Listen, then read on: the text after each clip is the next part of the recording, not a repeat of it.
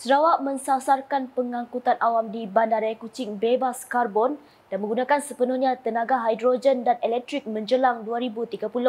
Firman Sarawak Datuk Patinggi Tan Sri Dr. Abang Abdul Rahman Zahri Tun Datuk Abu Openg berkata, dengan adanya sumber hasil tenaga yang boleh diperbaharui itu, sekaligus dapat mengurangkan kesan perubahan iklim di seluruh dunia.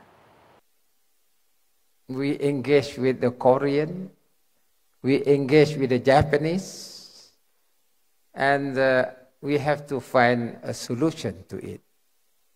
First, Sarawak feel that we must go towards hydrogen economy.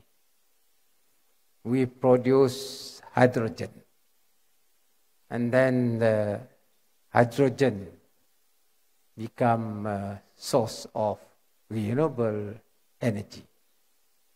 I think by the year 2030, almost all our public transport will be either on hydrogen or on EV. Hopefully, Kuching will be clean without carbon. You can come anytime to enjoy our city.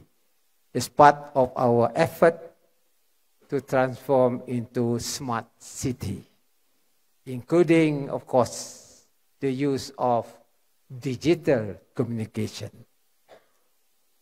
Beliau berkata demikian ketika berucap dalam Majlis Makan Malam Shape the World Summit 2023 pada Rabu. Menurut beliau, persidangan Shape the World bertujuan membincangkan cabaran yang dihadapi dunia termasuk berdepan perubahan iklim dengan penyertaan lebih kurang 300 peserta dan delegasi. Mengulas lanjut, Datuk Patinggi Tan Sri Abang Zahri berkata Singapura dan Sarawak boleh bekerjasama dalam bidang tertentu khususnya berkenaan dengan ekonomi hijau.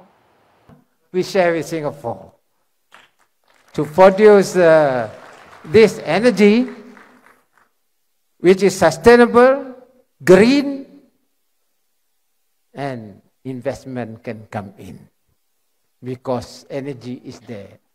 But you got the brain, we got the space, we got the energy. Let the brain combine between Singapore and beyond together with Sarawak.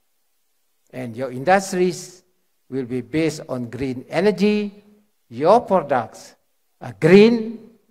Bank can finance you because of ESG.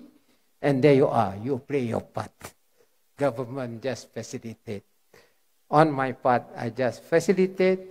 And we have a forward-looking direction in our economy for the future.